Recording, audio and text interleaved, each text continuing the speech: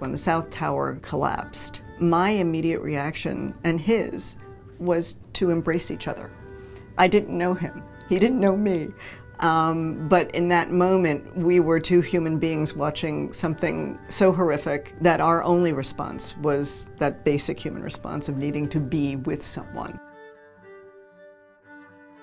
Person after person was coming towards us, and we knew we were getting closer as we started to see these people who looked like ghosts. They were completely covered in the white ash from the collapse of the building. In creating a museum about an atrocity, how do you make the decision of what is appropriate to show? When does the presentation of this audio tape or this particular picture violate the memory of the people we are charged to commemorate? The layout of the museum also tries very hard to be sensitive to visitors, to signal within the exhibition where there was challenging material or even more challenging material. So if and when someone does feel overwhelmed, we wanted to find a way that visitors could make their way out quickly and not have to be re-traumatized as they were exiting. And so we developed these things with the exhibition team called emotional exits, ways that people can essentially exit and go into a safe neutral zone, which is the envelope that surrounds the historic exhibition. We made the decision to segregate the history exhibit in the largest enclosed space at Bedrock. From a visitor experience logic, it meant that people could come to this place and make the choice of whether or not they were ready or they wanted to go into the history exhibit, where we have to tell the story, and the story involves difficult imagery.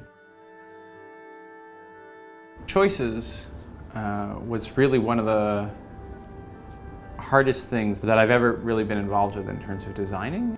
It is a space that is dedicated to telling the story of those people in the towers who had the impossible choice, the choiceless choice of whether to stay in a burning building or whether to jump.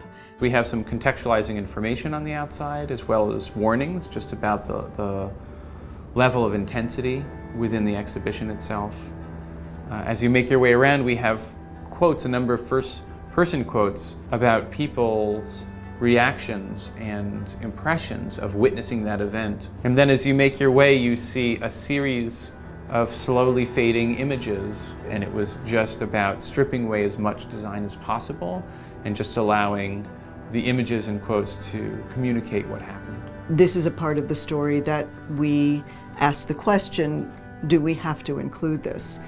And the resounding answer from family members, from first responders, from all of the constituencies was, you can't tell the story of 9/11 and not tell this story.